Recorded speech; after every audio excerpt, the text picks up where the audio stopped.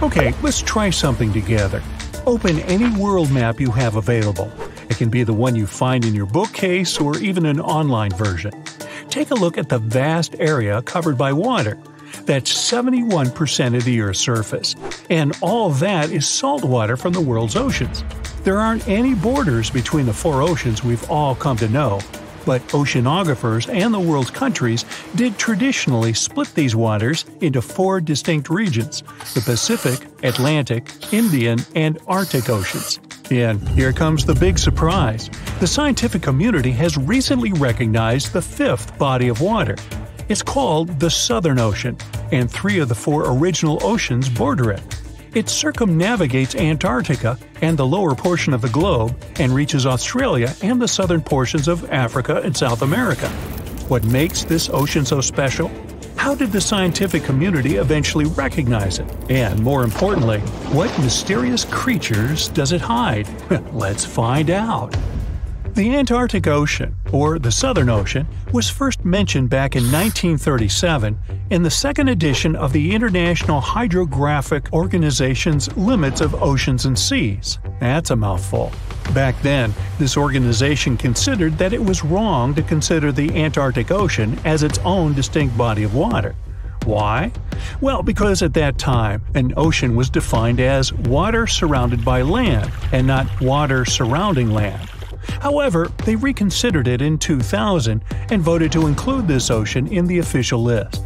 They also decided on the name Southern Ocean over the commonly used Antarctic Ocean. Finally, the organization concluded that the ocean should be considered as ending at the 60th parallel south latitude. But how old is this ocean? Well, many specialists believe it to have formed only 30 million years ago, which would make it the youngest of the world's oceans. It was created when Antarctica and South America moved away from each other during the early stages of our planet's development. This unique water current is a distinctive component of the Southern Ocean, as it helps keep the waters flowing around the icy continent. It's called the Antarctic Circumpolar Current, and it moves to the east with incredible speed. It's estimated that it moves an enormous amount of water per second. Some of the disputes regarding the Southern Ocean also have to do with this amazing current. Some specialists believe it separates the water of the Southern Ocean from the waters of the nearing Atlantic or Pacific. Only the rapid circulating water is considered the Southern Ocean. On the other hand, though, a handful of scientists say that the current actually makes the naming issue more complex by not limiting the waters to a specific geographic location. They believe that the waters in the current are different in terms of composition from waters in the northern oceans because they are way colder and have a lot more salt. Sailors don't really like this new body of water, mostly because of the frequent cyclone-like storms that it experiences. They happen because of the big temperature difference between the ice packs and the ocean waves. As a result, these storms are very difficult to surpass for any sailors that happen to encounter them. I mean, really, these are the strongest winds found anywhere on our planet. More so, the vessels going through this area must also be wary of the frequent icebergs that may pop up every now and then, and also of the low surface temperatures. Just to paint you a better picture, some of the icebergs found here can span over several hundred meters and can exist all year round, regardless of the season. The latitudes from 50 to 70 have even earned the nicknames of Furious 50s or the Shrieking 60s because of these intense year-round storms. Even the landscape is unique.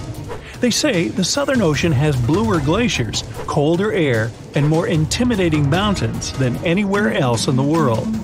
Now, let's get to the mysterious creatures that call this place home, as thousands of species of wildlife live only here and nowhere else in the world.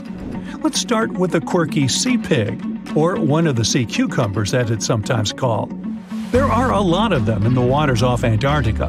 Why is it called that way, though? Because of its pink hue and round, bloated looks.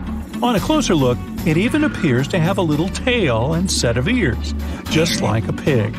They do help a lot with the quality of the waters here, filtering sand and sediment. Then there are the Hoff crabs that live on the floor of the Antarctic Sea. The Southern Ocean is a cold water environment, but crabs are more adapted to warmer waters. So, Hoff crabs gather around the warmth made by volcanic vents.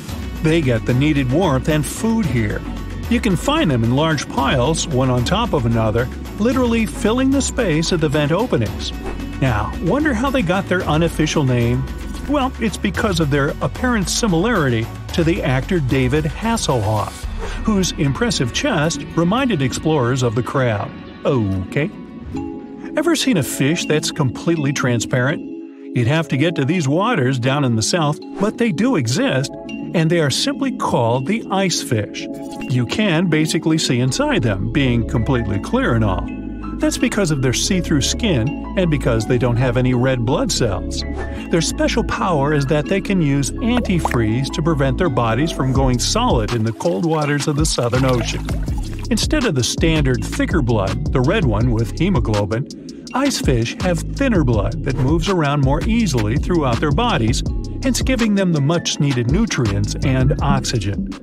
Now, is there a monster hidden in these waters? Some people believe this to be the case, and thanks to recent research, we even have video footage of it.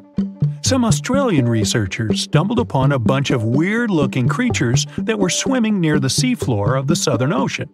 This pink blob-like fish seemed to be propelled by a little pair of fins. To quote them on it, it seemed to resemble a chicken just before you put it in the oven. I'm not sure I even want to know what that looks like. It took them some time and research to identify the monster. It's a shy species of sea cucumber, known more by its creative nickname, the headless chicken monster. We've known this creature has existed since the late 1800s, but we've barely ever seen it.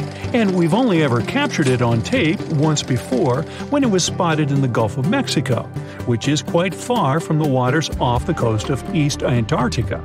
There's so much we don't know about this creature, like how many of them exist in our waters and how they live, eat, and reproduce.